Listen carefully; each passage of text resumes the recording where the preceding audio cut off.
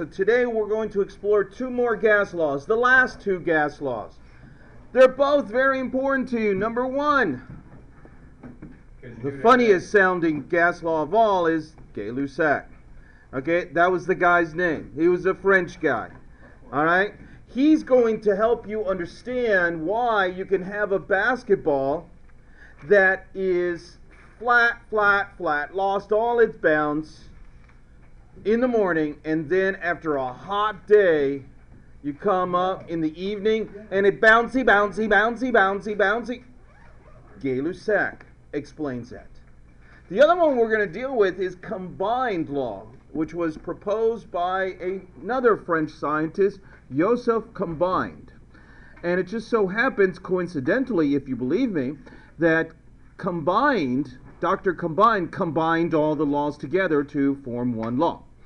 And that's why we call it combined law, named after Joseph Combined. And who believes me that Joseph Combined?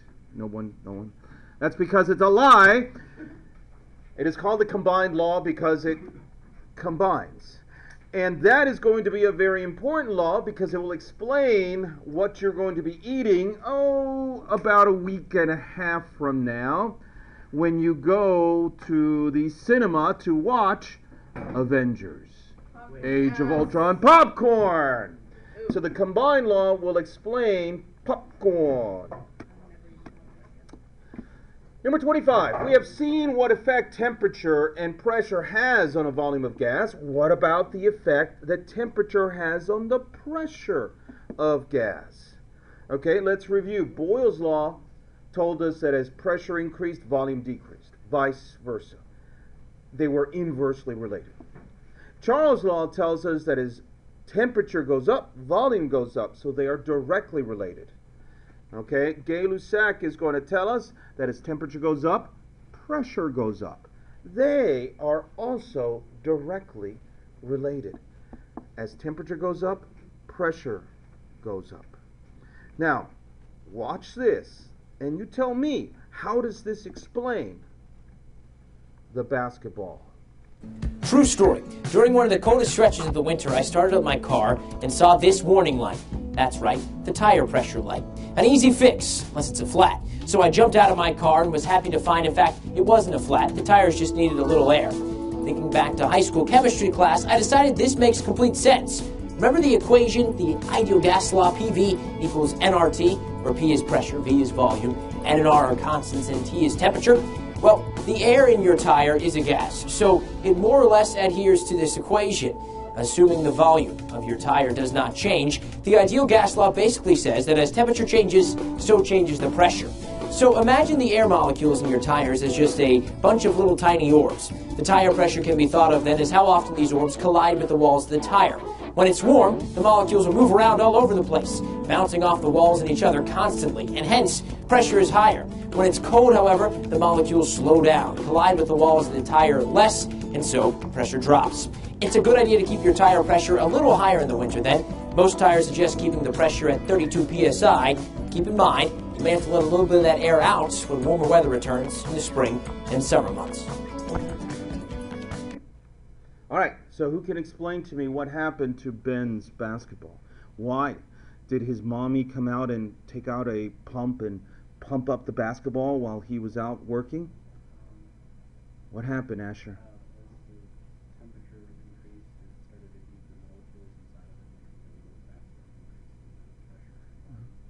That's right.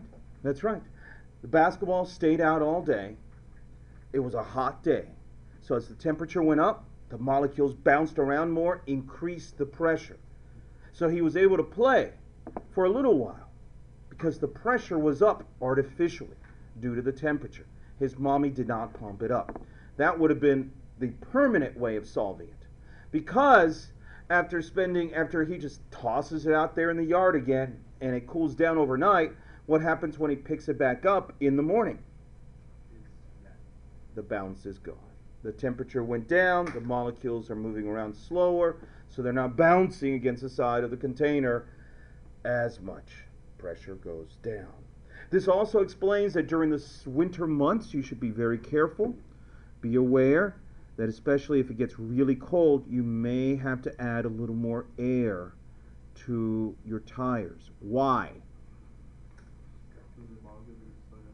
Yeah, the molecules are going to slow down, and if the molecules slow down, there's less collisions, and if there's less collisions, there is less pressure. Okay? During the heat of the summer, even if your tires are not leaking any air at all, you need to be concerned that there may be too much or too little pressure. Too much pressure, you may have to let some of the pressure out. It's not a big deal for us here in East Tennessee, but out west it can be, because you may be driving around and it's 110 degrees, and the road may actually be hotter than that. So you can easily blow out a tire during the summer months. Okay, one time I was planning to go drive my camper all the way out to California. Okay, and they warned me, once you got to Las Vegas and you have to pass desert, and during the summer months it gets really, really hot, and there are blowouts of tires if the tire pressure is not inflated properly. So which law describes this phenomenon? Gay-Lussac's law. P1 over T1 equals P2 over T2.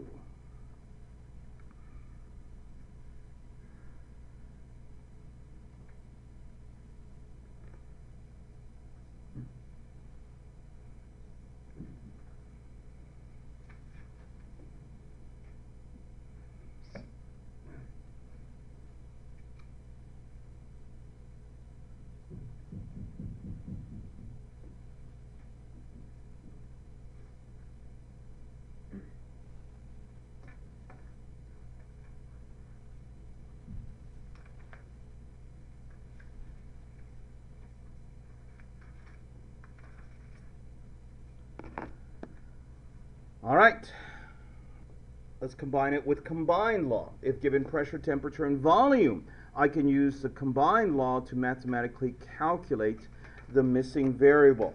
All right? Why do we have to use the combined law? Because let's try to remember. PV equals K was Boyle's law. Pressure and volume equals K. We saw it like this. P1 V1 equals P2 V2 if temperature remains the same. Then Charles' law was V over T equals K.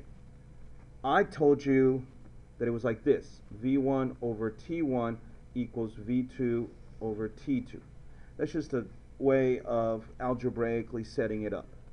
If pressure was the same, then finally P over T equals K.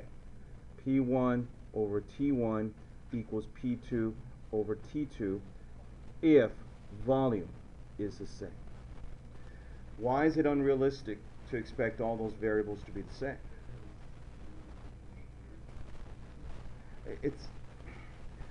During the course of today, the temperature is going to change. Even in the lab, the temperature. You go into the lab, the temperature changes. You turn on the Bunsen burner, the temperature changes. It's hard to maintain the temperature steady. Through the course of the day, the pressure is going to change. Unless you are in some kind of special room where you have to enter in a special way and they can control the pressure, it's going to change just because air pressure changes throughout the day. Okay? Volume is a whole lot easier to control, but pressure and temperature are difficult to control. So, can anyone tell me how can you combine all these laws together? What would it look like? Go. Yes, Frank. Can anyone tell me what it looks like to combine all the laws together? Where should P be, in the numerator or denominator? Numerator. V. Look at it. V is consistently in the numerator. T. T is consistently in the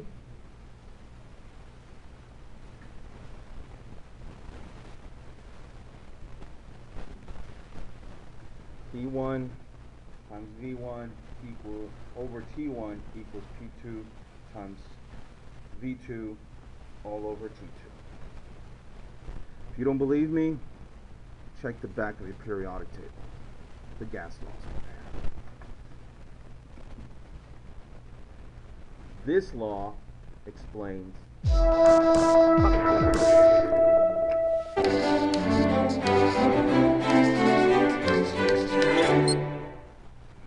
Hey everybody, I'm Ben. I'm Lauren. This is Brain Stuff. Oh, right, yeah. And that's why we're here. Today's question is, how does popcorn work? Yeah, it's weird. You take a pouch that's no bigger than a wallet, you put it in a microwave oven for like 3 minutes, and suddenly it's expanded to 40 or 50 times its original size? What? It's pretty wild, but there are actually 3 really simple elements that make it work this way. So first you've got, there's moisture inside the kernel.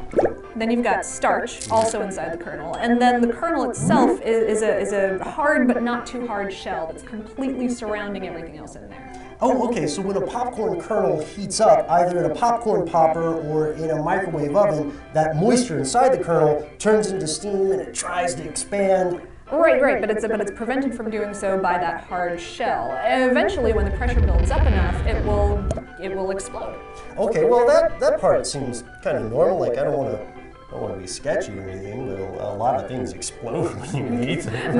Not that we know anything about that here. Yeah. Okay, but cool. The strange part is the white solid stuff that forms during this process. Yeah. Well, it's not really that weird either. I mean, bread and muffins do that, albeit at a much slower pace, and technically that's a chemical reaction, not a physical one. If you really want to see popcorn in action, there are 3 experiments you can perform to get a better understanding of these principles.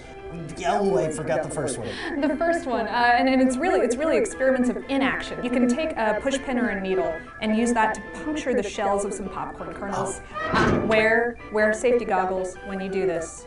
It's harder than it looks. But yeah, so these things won't pop once they've been punctured because the pressure cannot build up inside the shells enough to do so. Oh, and the second one, you can let new kernels stand in a warm oven or in the sun for a few hours and then try popping them, right? Right, because that will dry them out. Yep, and they won't pop nearly as well. Yeah, no, I mean really low, ineffective rate of popping, really. Minimum poptitude. Third, you can try to pop popcorn at a low temperature, like below 300 degrees Fahrenheit. Oh, which is 149 Celsius. Good call. It won't pop. The moisture inside the kernel will turn to steam at water's boiling point, which is 100 degrees Celsius, aka 212 degrees Fahrenheit. You were crazy good at this. And it will liquefy the starch, but it has to get above 300 degrees for the pressure inside the kernel to build to that point where the shell explodes. Right. Once it does so, the soft starch will burst out, and due to the relatively cool air outside of it, it will cool down really rapidly to form that unique popped kernel that we all know and love. Which is like a snowflake that you can eat at the movies. I love delicious snowflakes. That's great. I mean... All right, so they explained to you the basic concept, but they didn't show you it actually popping. That's for the slow-mo guys to do that. Who's ever seen a video by the slow-mo guys?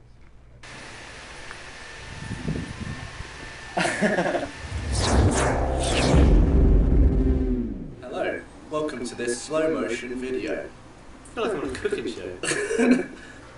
Popcorn. So we've got some popcorn. It's the microwave stuff, I hope it works. Do you want to light that bad boy up? Yeah. It's not hot looking.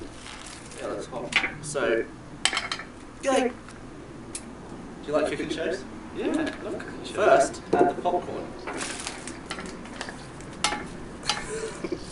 I've always wanted to do this. Have you? Yeah. You've never done it? No. What? It's like half made. Now we wait. Oh, they're going. They're going. Oh, see you later. Lift it up. We'll wait for one to leave. There we go. Okay, so popcorn is a very special breed of corn. It has a tough exterior, as that lady said, and a little bit of moisture, just enough. It is just perfect. The exterior is not too tough, but it's tough enough, and the interior has not too much water, but just enough water. So as the popcorn heats up, the water turns into steam. It has nowhere to go.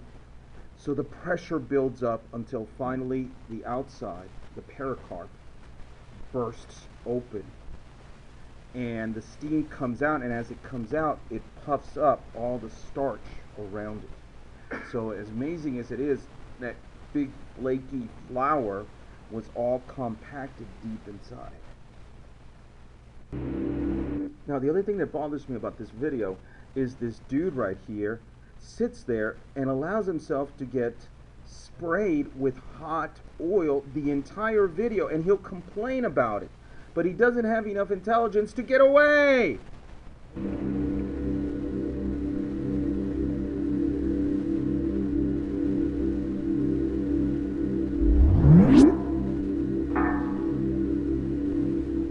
So we're going to go for, let's put one on there. We'll get like a buttery one. Yeah, buttery can do that. Yes! Oh!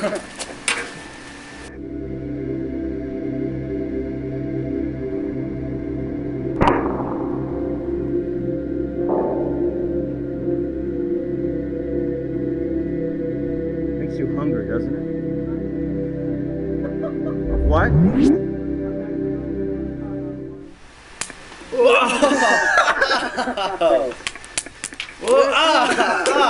Get burned! And wear gloves.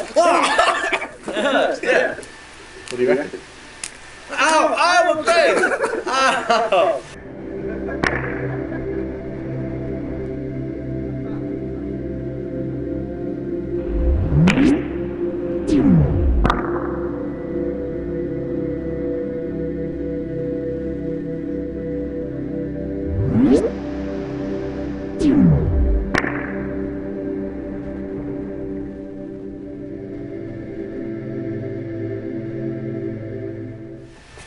Now that looked cool, but there was one down there that just sort of, even at 100 times slower, just went and went. I reckon we up the frame rate.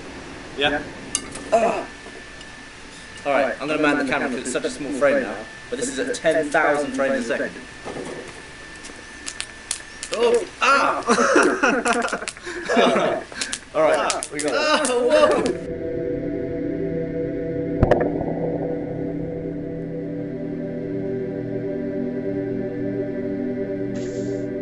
Steam.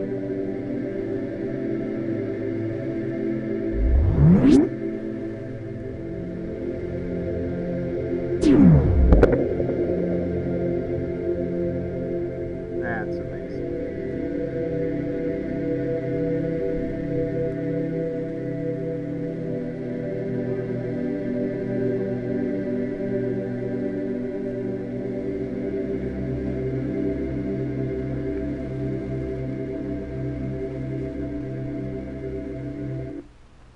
Pretty neat, huh? Okay, let's refresh our memories because STP will become an important thing here. What is STP? Standard temperature and pressure. What is standard temperature? All you have to do is remember two numbers. 0 and 100. 0 degrees Celsius and 1 atmosphere. 0 degrees Celsius and 1 atmosphere. And what is 0 degrees Celsius in Kelvin? 273. So all you have to do, remember, for STP is 0 and 1. But you do need to also remember that you should never have it in Celsius. What will happen to the volume X of a gas at T and P if originally was VTP? All right. They want to know what happens to a volume of gas if you change its temperature and pressure. P1 V1 over T1 equals P2 V2 over T2. Originally means original conditions. P1, they didn't tell us. Well, yeah, they did. Standard pressure is volume. Standard temperature is 0 plus 273 They changed the pressure to. They want to know what happens to the volume, and they changed the temperature to.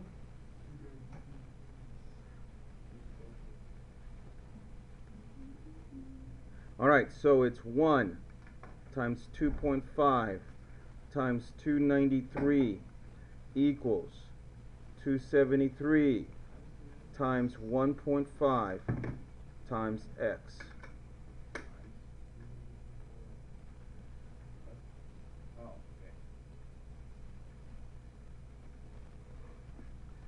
X should be an answer that's close to 2.5.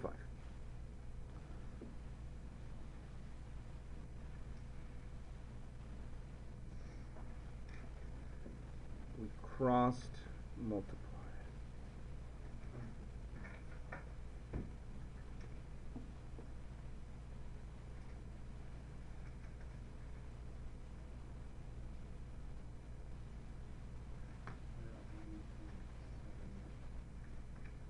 Yeah, 1.7? 1.8? Okay, they gave it to you in 1 decimal place, so please give it back to them in 1 decimal place.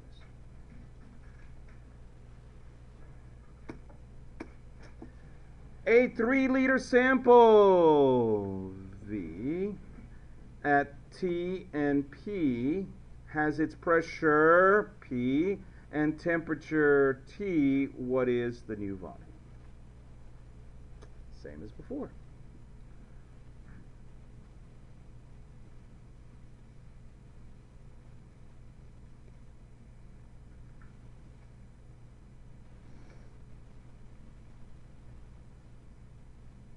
What are you writing in the, are you writing 118? That is standard pressure. Okay.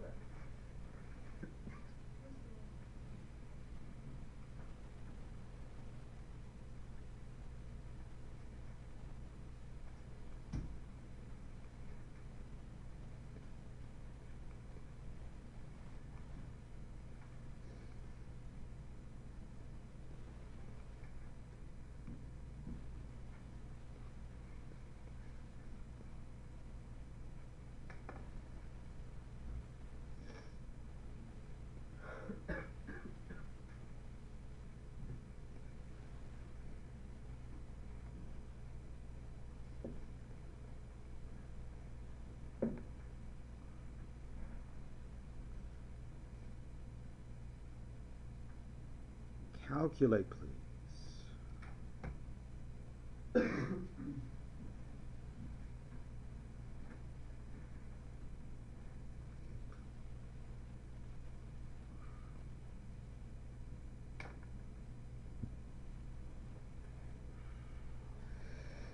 Bailey, you got an answer? It should be close to 3.0. No, not yet. In the ballpark of 3.0.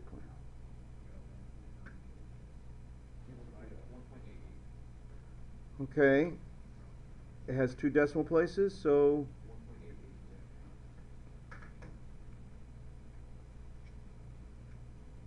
is that what you got, Bailey?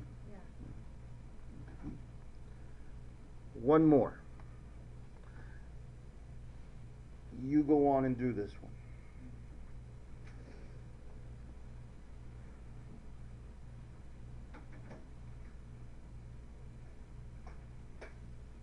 Go on, Devon.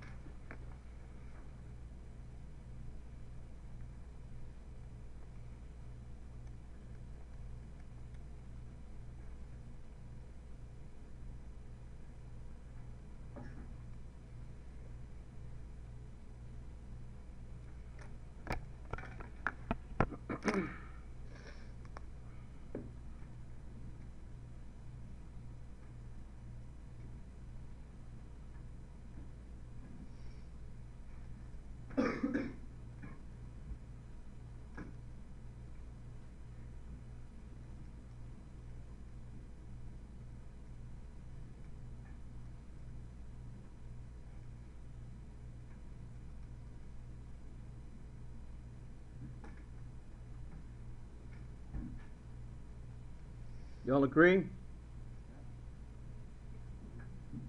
I changed it. They didn't ask me to change it to Celsius, but I changed it to Celsius because I think some of your homework questions will ask you to change it to Celsius. Yes, Ben. Okay, so the temperature's 25, right? Yes, So Ben.